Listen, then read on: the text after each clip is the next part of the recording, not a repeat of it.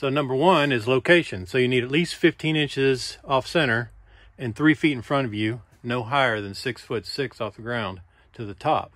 Number two, your home runs. Label your home runs. It makes it a lot easier.